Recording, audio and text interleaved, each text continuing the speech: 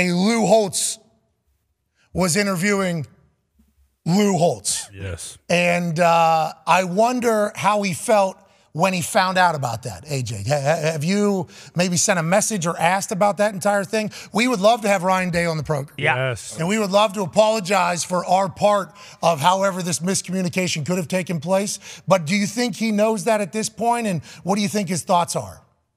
I'm really curious, honestly, what he does know at this point. So Sunday morning, he was at his daughter's AAU basketball game, and I came to the gym right as he was leaving, I guess. And a lot of people are like, oh, Ryan Day was here watching his daughter play. I didn't get a chance to watch him, but it was just however many hours removed from the big victory. And I think people were pretty excited when he walked in the gym, though. Yeah, he's a hero. He got a good pop. Yeah. Did you hear what I told that 86-year-old? Huh? Did you hear me? I was supposed to wear him? I was supposed to wear him? He was so bad.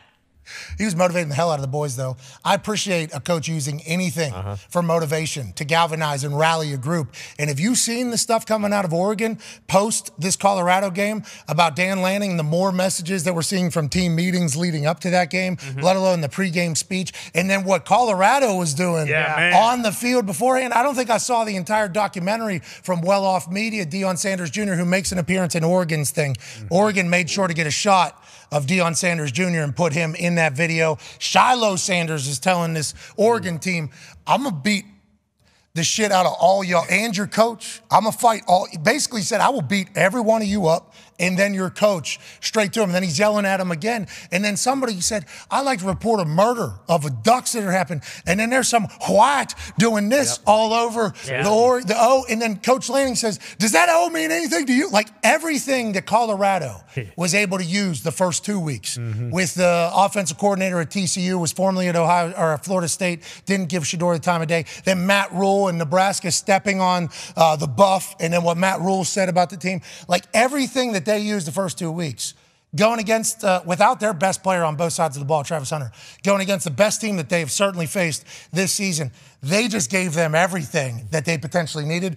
And boy, that win had to feel good for the Oregon Ducks. Yeah. I couldn't even imagine how Dan Lanning felt after that, smoking his cigar in that locker room going, this is how it's supposed to work. They had to feel so good, AJ Hawk. I think they felt pretty darn good early in that game when they kind of jumped on them early, and you saw them like just continue to keep their foot on the gas going into halftime. Like you knew, hey, these guys feel like, hey, this was our plan. We're executing our plan. And they're going to try to figure it out for all 4 quarters. But I mean, for Colorado, what they have USC this week. When they coming up, I mean, the road does not get any easier for them, but they can still find a way to get some big time wins and still get back on the map. I'm still a believer in Coach Prime in Colorado. Okay, I'm not saying that I am not, but I didn't expect to see the stuff that I saw in the Oregon video of the Colorado team just basically giving them like all the ammunition you could potentially want. Because I didn't know that Oregon, is pushing as heavily as they are for Bo Nix to win a Heisman. They got like a full Bo Nix's Heisman. This is Bodacious, I believe, is the campaign. They got like they got billboards, I think, at Times Square and like all over. Yes, I'm being serious right now. This is real talk. And then in the video, the little hype video that they released called Ducks vs. Them was the series. I assume this is going to go all season. You hear him say a couple of times in there, legitimate Heisman candidate Bo Nix. Like they're selling like, hey, this guy is the Heisman candidate. So thinking about how everybody was, including me, was talking about Shedeur Sanders.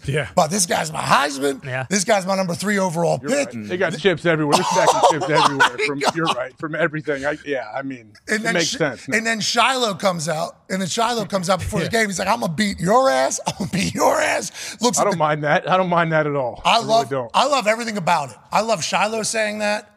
Now, granted, have to win. You know what I mean? Like that's one of those. Or keep it close. You have to win. I don't mind them saying that and them coming out and winning. It's like why I appreciate players and everybody that has moxie. Like if you can talk and then back it up, I'm a fan.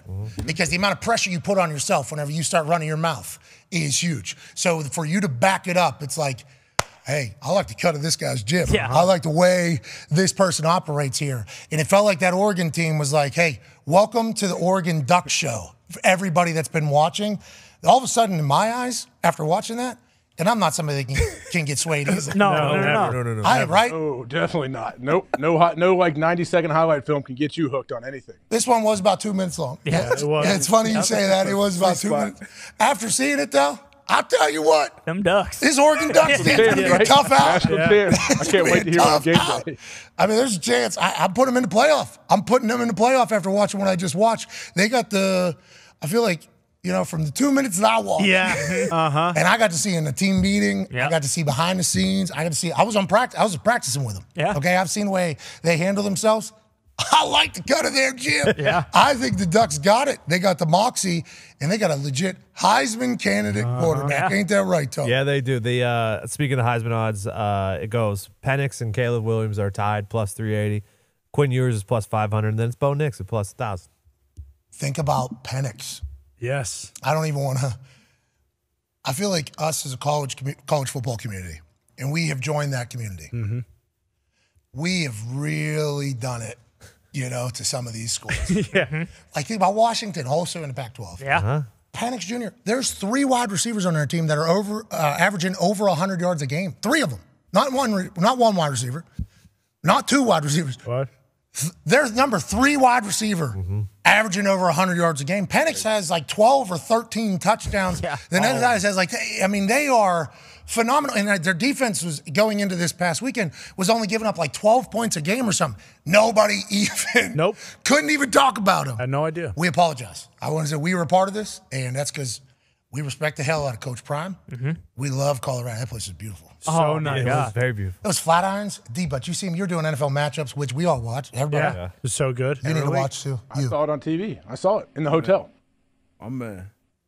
That's a lie. Yeah, He did not. Yeah. No, I did It's not in Colorado. They don't have before I went and got ESPN 9 on. No, it's before Alabama. B-dubs with you. I was watched. Alabama. I watched That was B-dub on Alabama. TV. That was several weeks Yeah, ago. that was like a month ago, pal. Doesn't matter. Still Oh, watch. to who? Yeah. To Darius. The ratings watch. certainly Yeah, do they matter. do matter. Son of a Still bitch. continue to watch D, but you get it. I know AJ you rolled watch. the I believe dice you staying right at that hotel. He's lucky he got to that sideline for the watch along. Yeah, there was a gun on the sideline of that entire thing. Well, and in Big Ten. But anyways, we love Colorado. We appreciate the fact that they're an incredible, boost for all of football, I think. We all fell in love with the story. And I think in doing so, we might have pissed off a lot of 18 to 23-year-olds that are kind of in that same conference that is dying. Conference is kind of over. Sure.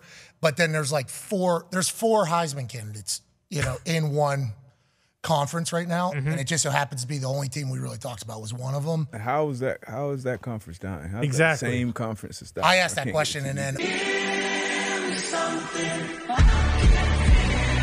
Light a cigarette just so I can breathe.